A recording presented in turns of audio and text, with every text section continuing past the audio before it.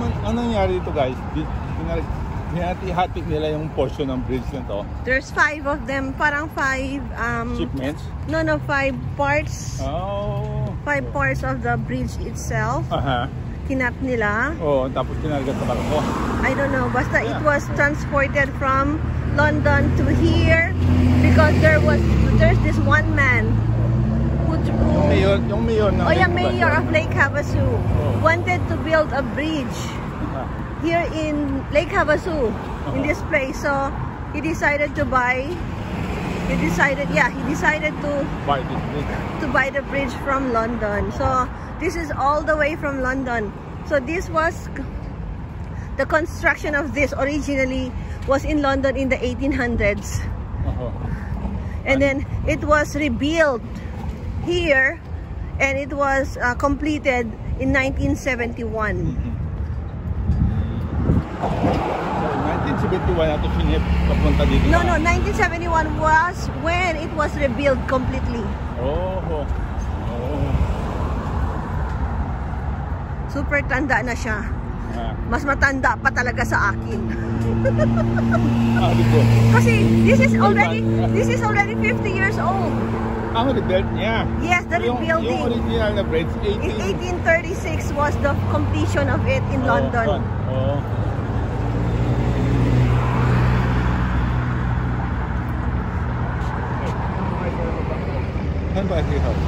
Yan, napakalinis ito ng tubig.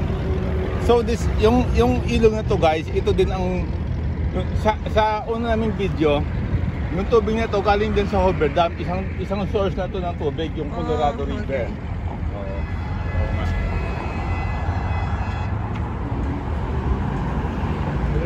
Hindi mo nakapag-bet, akala ko. Hindi tayo mag-cross siguro doon sa baba. Maybe. So, yun guys, yung mga rental dyan. Pwede kang sumakay dyan. Which one? Dyan, parang mga tour, no? Oo nga. Yeah.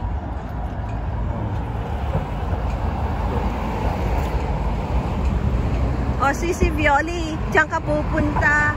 Sa flag na yan. Yan ang flag mo. Ayan na, lagi kitang naalala in some places where I go to. Nakita ko yung UK flag, ikaw naalala ko, Sisi Violi, the traveler. Shout out to you.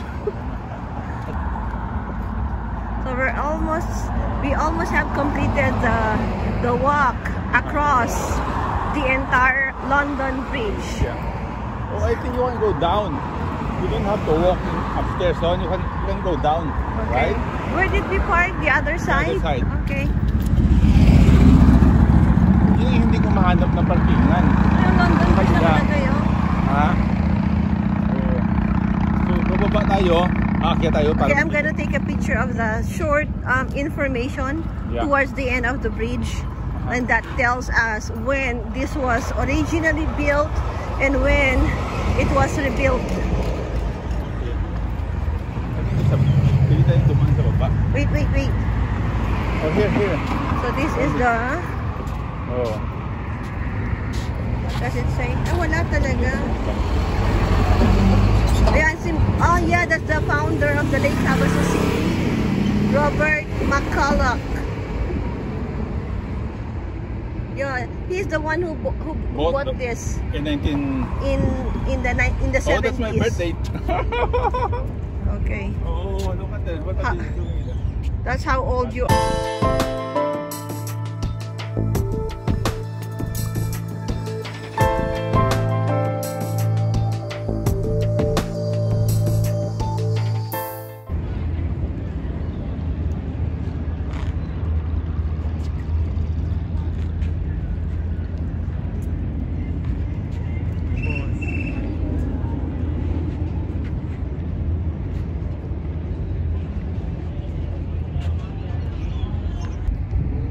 I don't know what this padlocks for. I don't know. There's a lot of them with the date when the person visited the area.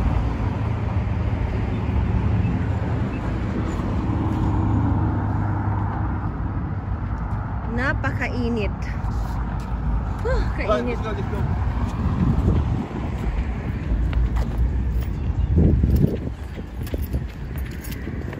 Ano to? What is this?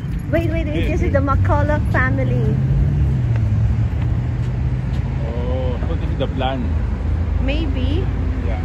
Yeah, maybe this is the plan. The city founders. Okay, so this is how much they purchased it.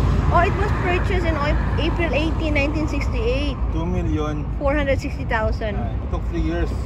And another 4,500,000 to transport and rebuild the bridge. The grand opening took place October 10th, 1971. Okay. So we can see the entirety of the whole bridge. So what's your step? Okay. Yeah, I don't want to touch anything. Yeah. Go ahead, Pinoy. I'll just follow. So this is how it looks. Wow, it's so nice. Oh, I mean, what a coincidence to be wearing the right shirt today. You did not plan for that? Did you plan for it?